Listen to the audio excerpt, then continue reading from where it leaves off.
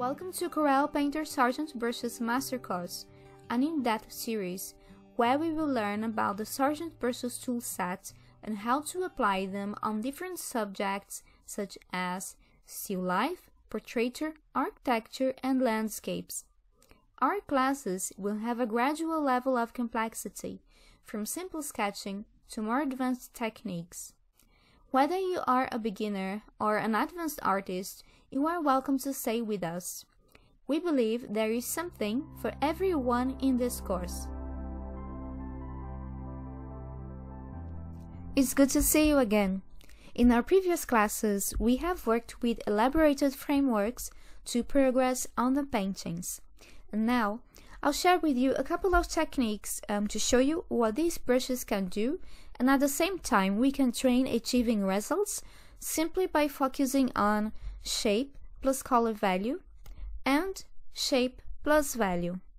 We will have two very different approaches. One, a more abstract technique, and two, a more loose to realist technique. Our subject, portraits.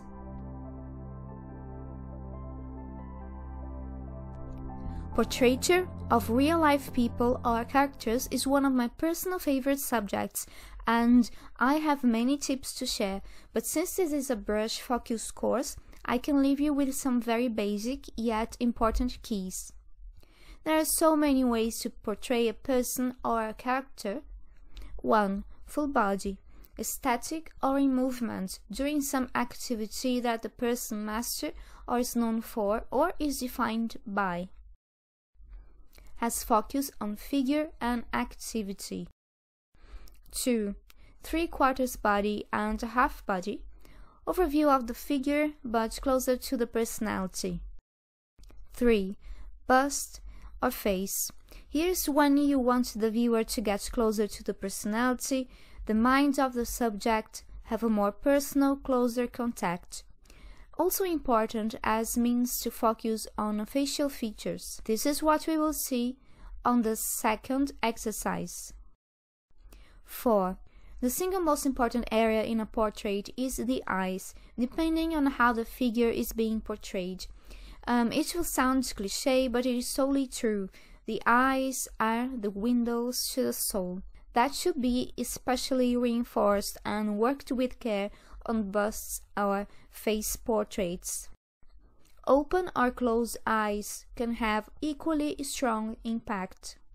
On full-body portraits, a coherent overall figure / silhouette and pose will be the most important. Also valid for close-ups, which are more abstract, such as what we will see in the first exercise. On 3/4 and half body, a balance between the stance of the figure and the interplay of the facial features is demanded. It means that you need to work on these elements equally well. Portraits can be a caricature, stylized, painterly, abstract, photorealist, or a combination of these. I recommend that you take portraiture classes, watch videos, tutorials, etc., as this is a very complex subject. For further help and tips as well as a simple but effective framework for doing more realistic portraits, visit the webinar I have done with Corel Painter a couple of years ago on how to paint skin and hair with focus on the versatility of its digital airbrush. Many of these principles can be applied using other brushes as well. Alright, so let's talk about our first subject. Take a print screen. This is an indigenous man from Brazil, and you find this reference image on Wikipedia in their article Indigenous Peoples of Brazil, and it's credited to Roosevelt Pinheiro of Agência Brasil. Brazil has many different indigenous tribes, each one with their own unique language, costumes, and culture. Unfortunately, like with all the indigenous peoples of the world, the minority that survived struggle in our modern times. Overall, I find their handcrafts, body paint, and many of things in their cultures very cool, especially in terms of visual interest. Our tool of work now is the Sargent brush itself. And as special rule, we are going to work in one layer. The only tool you will use is your brush. Nothing else, no eraser, lasso, nothing. I know many less experienced artists dread working in one layer, but the secret here is being strategic and taking all the time you need with each new brush stroke. Now and then, training yourself on working in one layer will sharpen your skills in different ways and make you more confident. Here, you will learn how to solve problems using only your brush, like a survival skill, so to speak. So the basic brush mechanics for this exercise. Lower your resaturation. In my case, because I am very light-handed, I lower it all the way to about 5%. The point is to have the brush blending colors easily, like if you were working with fresh traditional oils. So it will always blend with the underneath and neighbor colors, including the canvas itself. Select Fade in the blending settings for better results. Just remember that if you have a break and you close the program, when you come back, you need to set the fade blending mode again, or else it will be automatically set to balanced. So remember to do that. Okay, and the reason to use fade is that you have a gradient brush stroke starting in low density and ending in full color density. That will allow you to do better shading, gradients, and always know the direction you need to apply your brush strokes.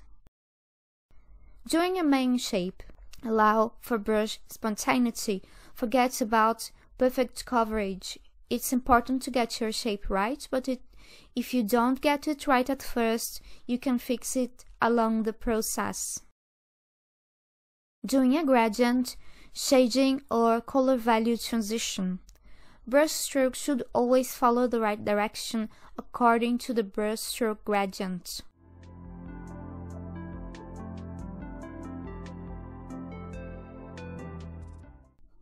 Work with established colors by blending and dragging them. Sometimes we just want to stretch or shrink a shape or rework its transition. So zero the resaturation, dab and drag.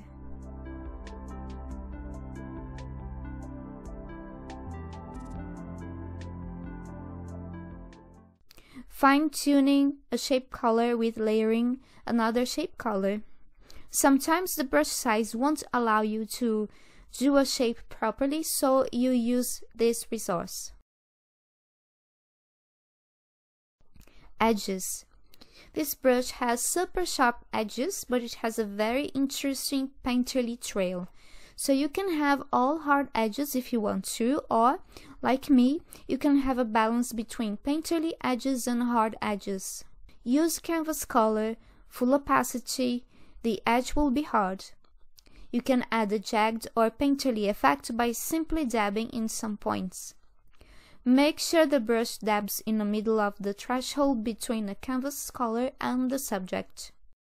And last but not least, think strategically before doing a brush stroke. Take all the time you need for it. Now, let's see how it all works in action.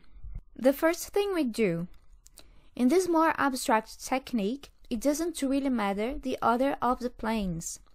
Unlike the other techniques you have learned so far, where you have used it rigorously. So what is your framework here? 1. You need to recognize shapes well. And you have learned so far if you have paid attention to the previous classes and practiced the exercises. 2. Start with the main big recognizable shapes. Divide your subject in main big shapes, and that is because you can fit the smaller subshapes more easily during the process. 3. Choose a maximum brush size and a minimum brush size to work with. They should be relatively big, including the smallest size, to prevent you from defining any details. The biggest size shouldn't be too exaggerated to prevent you from doing slopey shapes when you paint larger areas.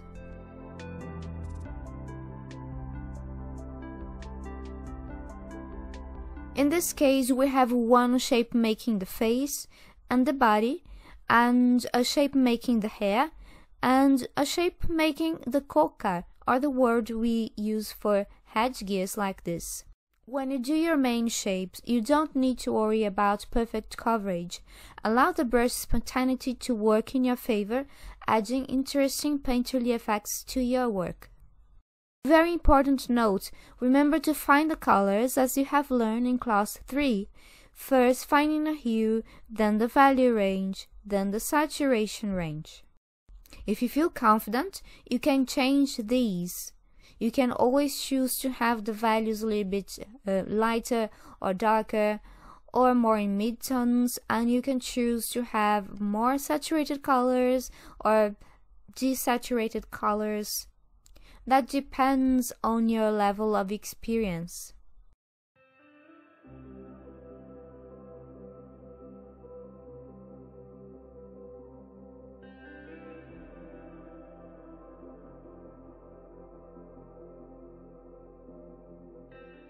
At this point, you can choose any area to work on.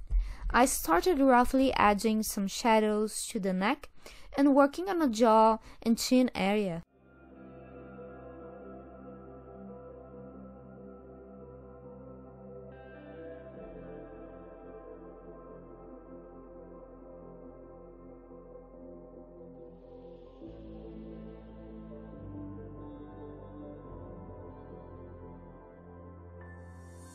I start working with some foundation for the mouth.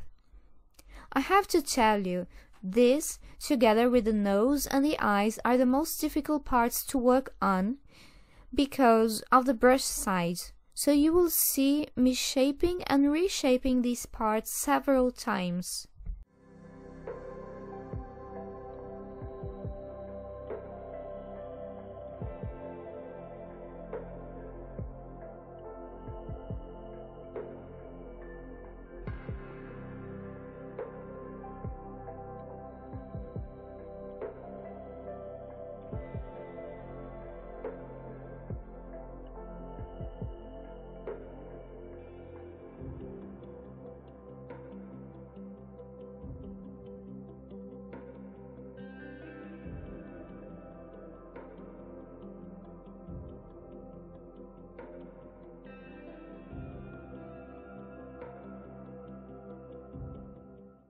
If you want to work in a more systematic manner, you can always try to paint all shapes that have the same color, like a set, and only then move to another set of shapes with another color.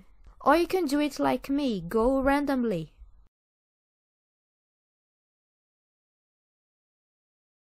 I start the eyes and they look a bit funny. I keep trying.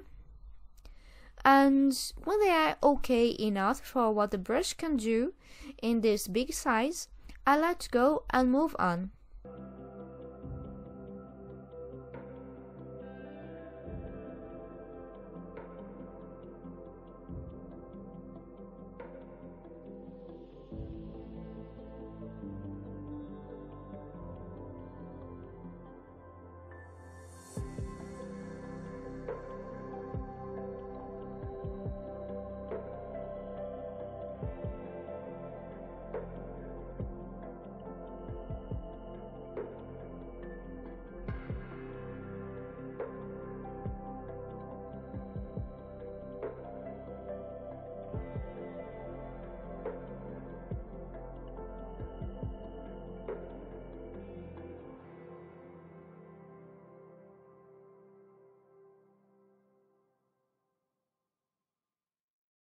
Now I work more on his face silhouette and hair.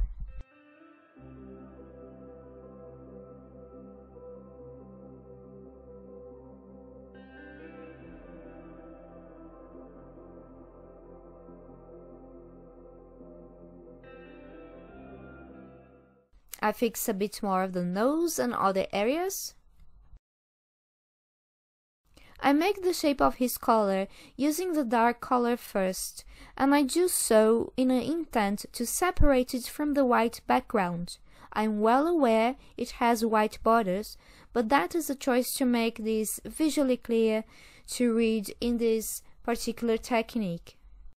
Brushstroke direction is important in simpler techniques like this, because its very direction will give a slight illusion of structure, as you see here and you notice in other parts of the process of this particular piece. Now we work the kolka, or headgear.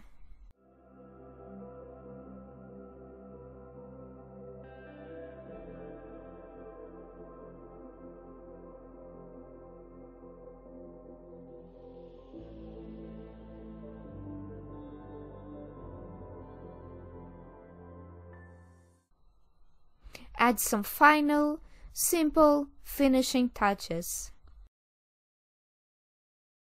And I stop. There are many things I want to continue to polish and fix, but that's not the point with this technique. Here we let the looseness, abstraction, and intentional imperfection make the art shine.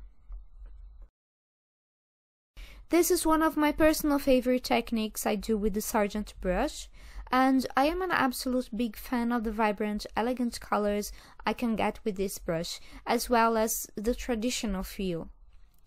Such sketches are great for the purpose of relaxing and unwiring from doing polished works, also can be used as warm-ups. You can, however, refine the work a bit further. In this case, just use a smaller brush to fine-tune the shapes, silhouettes, and color nuances. And this brush is also excellent for finer works towards photorealism, but then you would need to use, obviously, a different framework.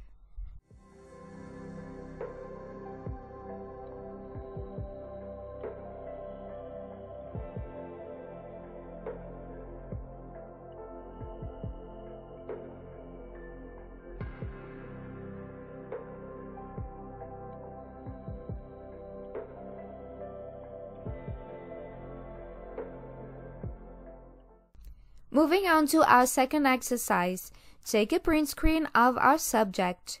This is a painting I did as a demo for a Corel Painter webinar a couple of years ago, where we had a framework for painting portraits showing the flexibility of the digital airbrushes.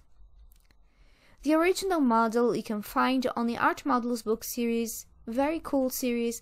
I recommend if you want to study nudes, human figure, and anatomy.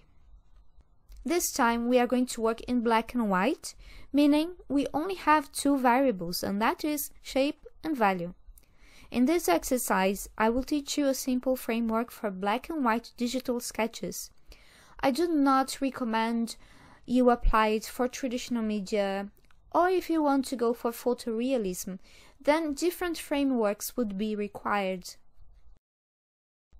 Your objective as a student in this part of the class is to observe how forms given by recognizing shapes and applying them with correspondent values. This second demo is separated into 3 parts. 1. Blocking the subject. 2. A refinement process. And 3. A little artsy trick. We will use the blocky background brush. We will work across multiple layers due to the nature of the brush, and you will understand why in a moment. You cannot use any eraser, lasso, or any other tool but your brush to solve this work. Compositing methods are not allowed either, but you can vary your layer opacity if you need sometimes. So here are the basic brush mechanics. This brush works a bit different. When you select a brush size, the actual brush stroke is half of the surface that you see on a screen. One single stroke is quite sparse, cloudy-like, while multiple strokes atop each other build density and they smudge each other. The brush strokes are a bit slow, they are sticky, and the very opposite to what you get with the grainy pressure knife and the Sargent brush that are super slippery. To build gradients, you can do it the hard way by varying the values. selecting each of them on a color wheel. You can also do it over multiple layers. If you do one zigzag brush stroke, for example, like back and forth without releasing the brush, it will just smudge. With this is what the thin strokes look like.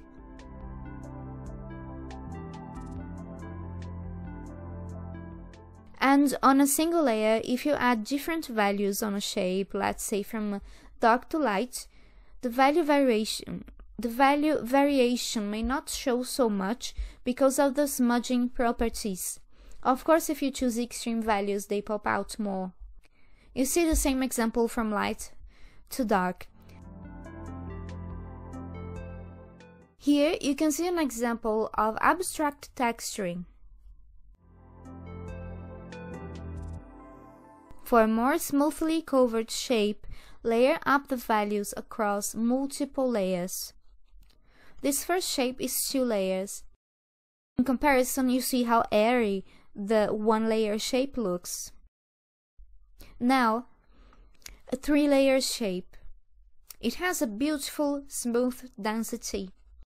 So let's see how it all works in action. Part 1. Blocking. First thing we do is to use the big brush sizes to roughly block the background. In this blocking exercise, go simpler on the values, working light to mid-tones. The important thing is to quickly or roughly block the biggest shapes.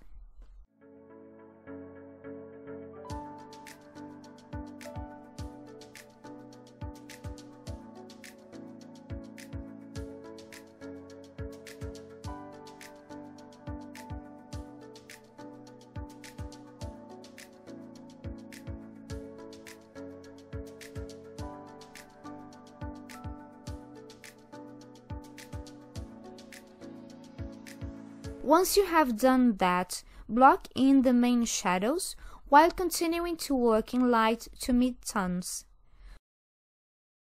For the darker spots, simply use a dark mid-tone. You can also fill in some quick highlights where they are strongest. And last, just finish blocking any spots you find important.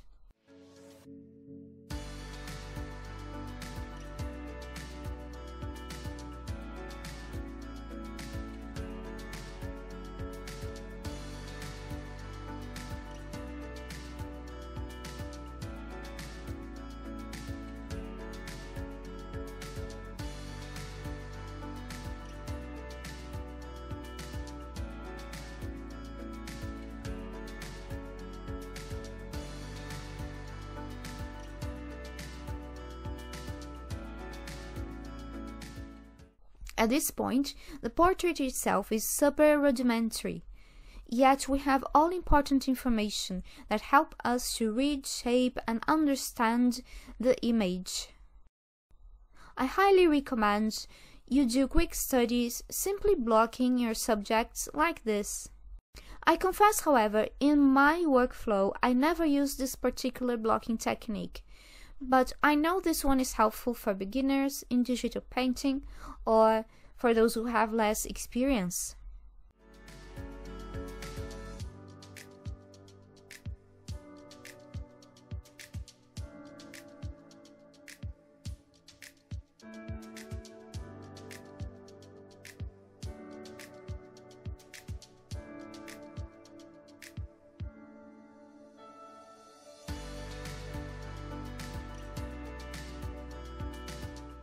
Part 2. Refinement process.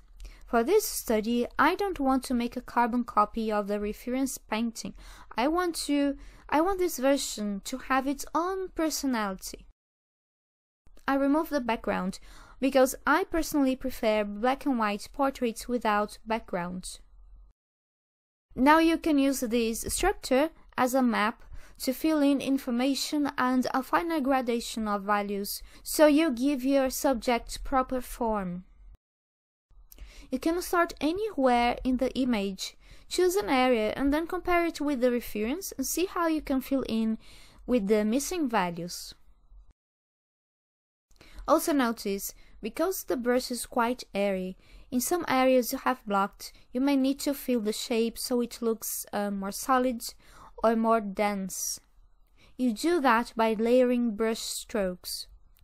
But remember to go across different layers when you see that the patch you are working on starts smudging too much. I keep working with slightly big brush sizes because I want the overall look to be soft. But you can use smaller, finer brush sizes if you want, and in doing so you can go further in the refinement process than I will for this particular exercise. This part of the process is just about being observant and in tune with nuance, asking yourself where you should go lighter or darker. Keep refining the mid-tones. Some people say when you draw or paint portraits, you should start with the eyes. In my experience, where you start will always depend on a technique being applied. And black and white digital techniques such as this one, when you master shape and value, you can start anywhere and furthermost, build the values in any order that you want. For traditional pencils and the like on white paper, you can start anywhere as well. Just being careful to go from left to right, not to smudge the work, and, at least in my opinion and experience, always work from the lightest value, gradually until your darkest points. Notice even here at the eyelashes, we are still in a dark mid-tone, and the same will be for the nostrils. We keep refining shapes, values, and gradients.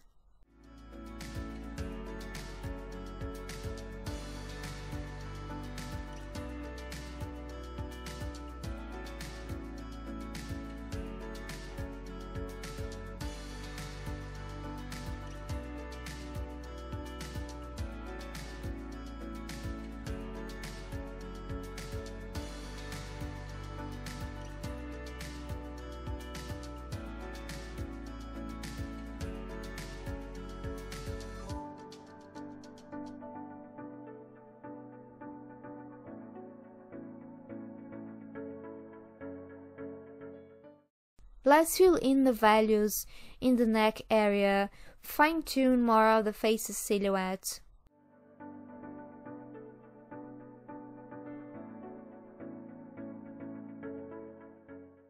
We work further on the lower parts of the image.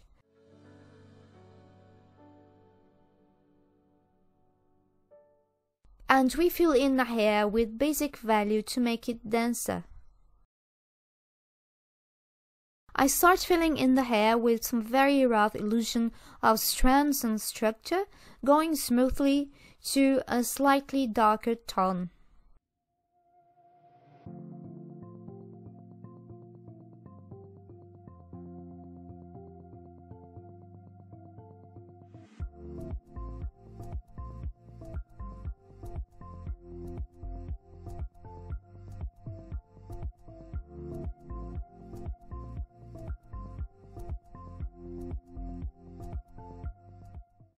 We add in some lighter tone structure as well.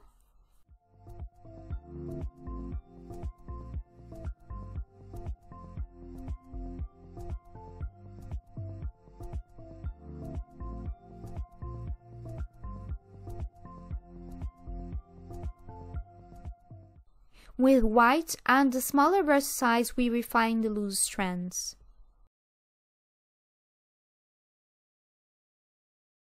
Another round, refining the shadows on some more parts of her face.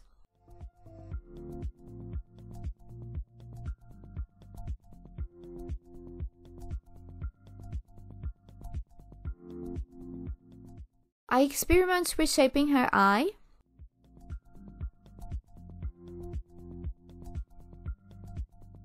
Keep refining and reshaping some parts, adding slightly darker values. Now we move on to part 3 and I show you some artsy trick and we finish the work. So, as I said, I want to give this work its own personality. I close the reference and everything that I do from this point on is 100% basic on aesthetic choices. I block in some darker points in her hair to frame her face and add more depth. You can refine the form of her curls with some large highlights and some soft shading.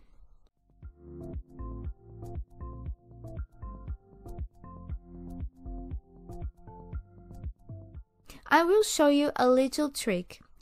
In case your image stretches all the way to the edge like this one, you can increase the canvas size.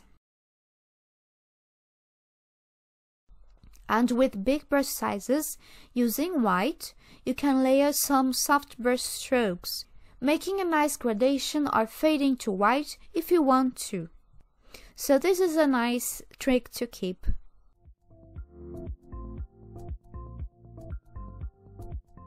Now I proceed to complete the finishing process based on personal choices that I think are more fitting for this work rather than what is on a reference, making the overall look a little bit more stylized. So I slightly increase the size of her eyes, reshape her lips, and so on.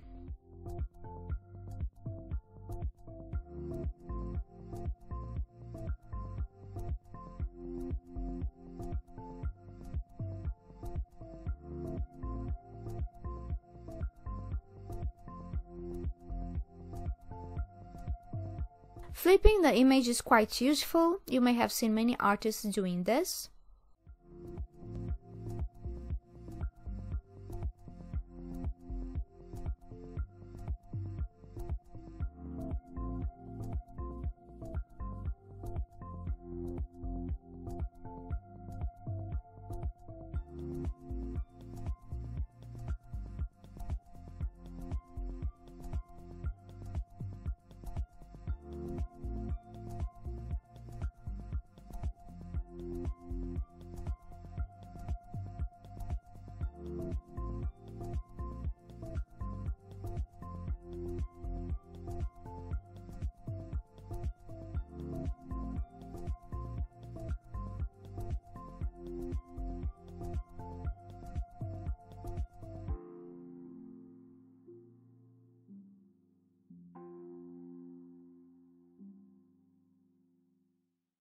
And this is the result.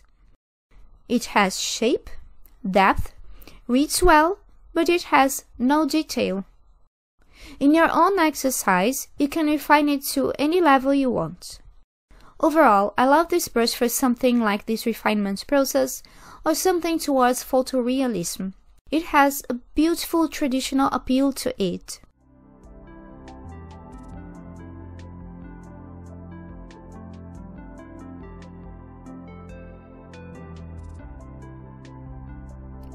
Now you have learned 2 other brush techniques that you can apply to any subjects, so I suggest you start experimenting with them.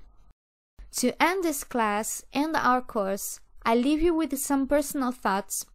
Keep studying and sharpening the fundamentals because they will be your base for everything in terms of visual art. For a greater progress, always have a process of evaluation. If you just keep working but you don't take time to evaluate, it will take much longer to evolve and reach milestones. Practice these basic techniques and I wish you luck and fun to develop them further in your own way, with your own artistic twist. Also apply the frameworks and tips you have learned here with other brushes on Painter. Now I'd like to recommend some resources to help you further. First and furthermost, take note of the painterartist.com, the website hub of all things Painter. Program updates, new launches, support, etc. You can also find news of free webinars and tutorials with amazing artists such as Don Ziegmiller, Joel Payne, Dominic Saponaro, and many others. Download your trial version of Corel Painter 2021 if you haven't done so already.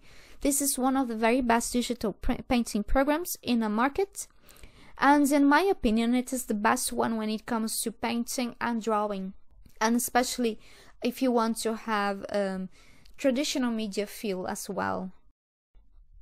Subscribe to Corel Painter YouTube channel for more courses like this one, replay of webinars and whatnot. Second, visit iamag.co for some of the very best inspiration on digital painting and CG industry. And they have a video library of masterclasses, top-notch content by artists like Emmanuel Chiu, Mark Simonetti, Armand Serrano, and many others that will help to take your art to the next level. And the iamag mentorship, where you can have services such as mentorship programs, a la carte portfolio reviews, courses directly with amazing CG artists. I have 2 programs there, one focused on realism and the other on portraiture.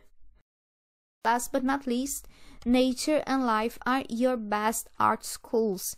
Observe it, sketch it, take notes, learn with it, draw and paint from life and from your own photography. Discover and portray art on your own terms. The value you take from this experience is a very solid base for your unique artistic journey. And remember, evaluation. So thank you so much for watching. Corel Painter and I hope this class has been helpful to you. Stay creative, stay positive and inspired.